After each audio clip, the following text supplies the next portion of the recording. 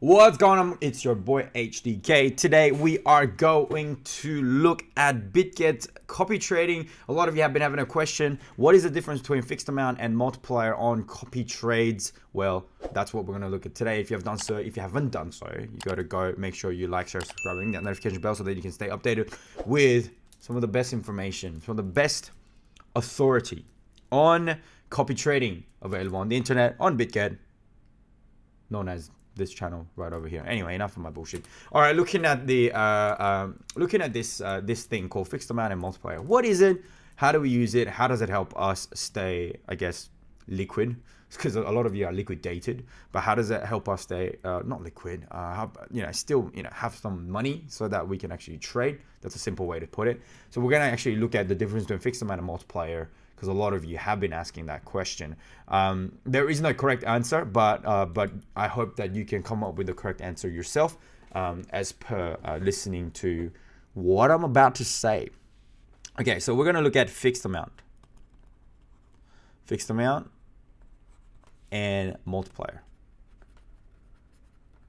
Okay, so and this all has to do with how much money you have in your account. So let's say you have a $2,000 account, which I think is I think a lot of our followers actually have at least about that amount to actually do your copy trading with Bitget.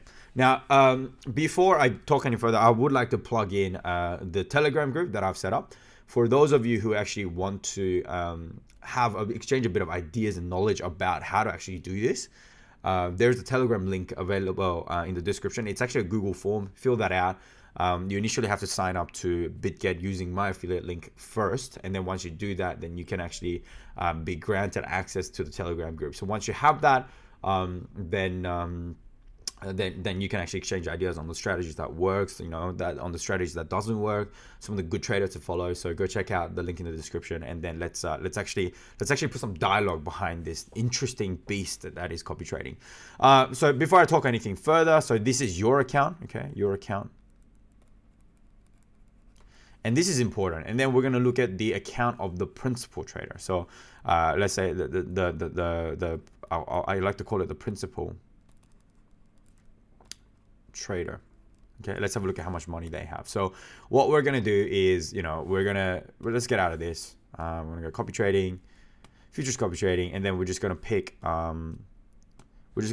any old trader. So let's say we look at this guy, Lamborghini. Okay, we check out his account size. It's about $10,000. So in the last 7 days to 1 month.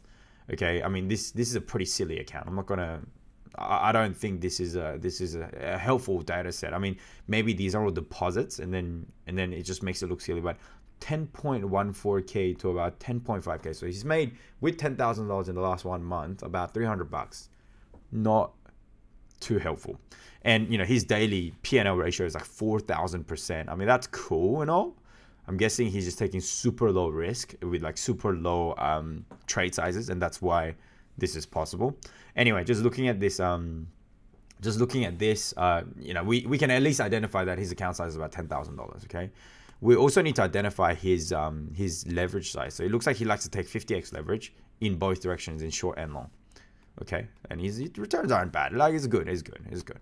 Let's have a look at his active trades. Just a quick suss while we're here. Okay, so pretty average stuff. I think with these type of accounts, you're gonna have some really good days, and then I feel like on the bad days it could get really bad. So high risk sort of account. If you like those kind of things, and this is the account for you. Let's have a look at this. Yeah, 40,000 exposure and about 13,000 profit. Yeah, people are making good profits out of this. Okay. Anyway, so we know that this guy takes 50x positions, and he likes to he has about $10,000 in his bank account. Let's say. So I'm just going to put in 10,000 in his account. And so with a fixed amount, what you will find with fixed amount is that if you press follow, one of the ways that you can follow, and it's just this error here. So we actually, you won't actually know the difference. Some of you might not even know that exists there. Obviously, if you watch my tutorials, you'll know that they're always there. So fixed amount is basically between $10 and $10,000 trades. As you can see, a multiplier, if you read it, represents the multiplier relation between each copied trade and the trader. Okay, cool. So we're going to look at what different each of those mean and how that actually acts in trading. So fixed amount, we know that it goes from $10 to $10,000 trades, and the multiplier, it goes from 0.01 to 100. So we actually don't know the size of the trades that the principal trader makes based on the metric that's provided by Bitget. Okay, so you know, and I could only assume from the amount of profit this guy was making that he's each of his trades are very small and they're very high leverage. We've also established that his leverage that he likes to play with is about 50x. Okay, so that means at the lowest fixed amount, okay, a $10 fixed amount, okay, if a trade is activated by this trader, this Lamborghini trader, you're going to then use that $10 and activate the same trade every time he trades. So, and let's also look at how often this guy trades. So he trades, let's have a look at orders. Okay, so today is the 8th of the 4th, 1, 2, 3, or 2 trades. On the 6th, he's traded 1, 2, 3, 4, 5, 4 times. On the 5th, he traded 1, 2, 3, 4 times. 5, 6, 7, 8, 9, 10 trades on the 5th. So he trades anywhere between, just in the last 3 days of looking at his account, he trades anywhere between 2 to 10 trades per day. So if you have a 50x leverage, you're basically going to trade $10 trades, which will then expose yourself to about $500 worth of a trade because you're multiplying that by 50, and that could go up to 10 trades a day. So that means you got to have your money's, the amount of money that you are exposing to the market can go as high as $5,000 when your account is only $2,000. That, I think, has some pretty high risk, liquidation risk there. Okay, so that's not particularly, these two there has a pretty, it's not the greatest. I don't think it's the greatest. Although if you're going to have a few runs on the board and you're going to have this kind of return, like 100%, 40%, 45%, 59%, then on these trades, you know, 49% is like 200, and it's going to be 200 bucks on the 40% that you're going to profit in like one day. So if you did the $10 method or the fixed method, even at the lowest you're going to put in with this Lamborghini bloke, you would have on that one day, on this day, let's say you made 4 trades, 18, 20, 33, and 52%. 20% of 500 is 100 bucks, 200 bucks. I can't do math today.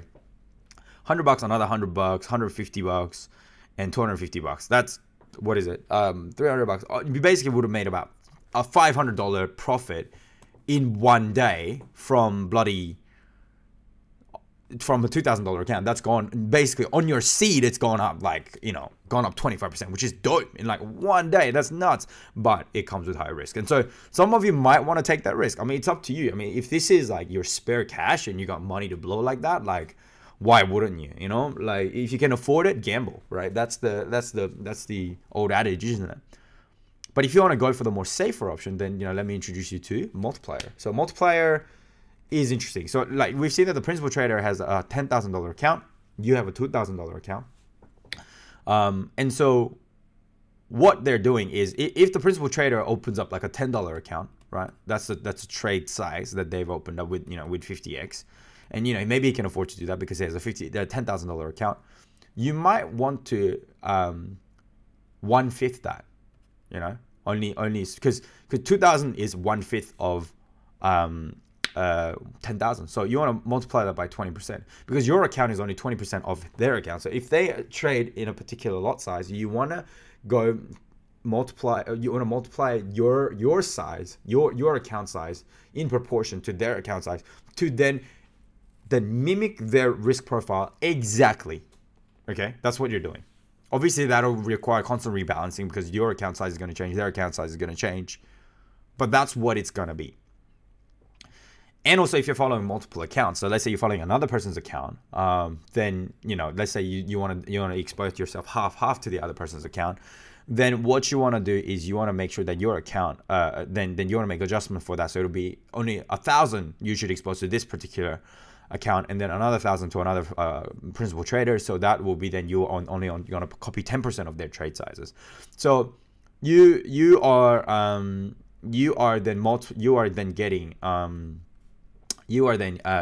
in this case multiplying by 20%.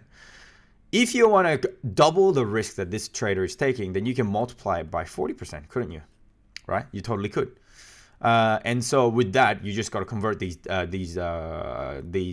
percentages into decimal. So in this case, that'll be 0.2. In this case, that'll be 0.4.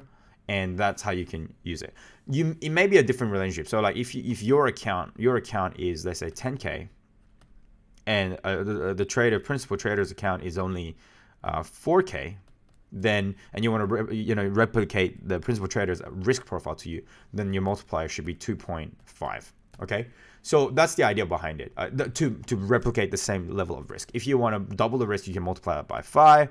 If you want to triple the risk, then it'll be 7.5, and so on. You get the idea. This is just simple mathematics. Yeah, it's funny how you have to be sort of good at maths when you're going to trade crypto. So that is the difference between the multiplier mode and fixed amount. I have seen people succeed in multiplier mode. I've seen people succeed in fixed amount. People who succeed in fixed amount usually experience success really quickly. People who experience success in multiplier mode experience success over time.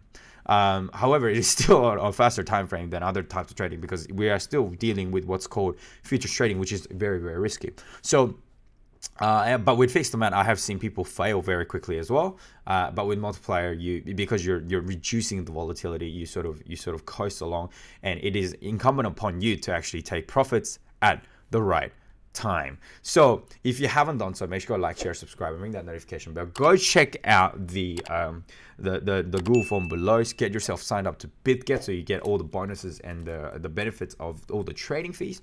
Go check out the Telegram group where you can exchange ideas, because I think that'll be really helpful for you, so that you're not doing this alone, and exchange some positive ideas. And actually exchange some of your failures as well. If you're failing out there, go and learn how other people are failing, and just don't do it. And I hope you can learn to make your own decision on how to actually follow good copy traders, so that you can remain profitable by size and by duration. Much love to you all. Thanks for tuning in today. Okay. Peace out.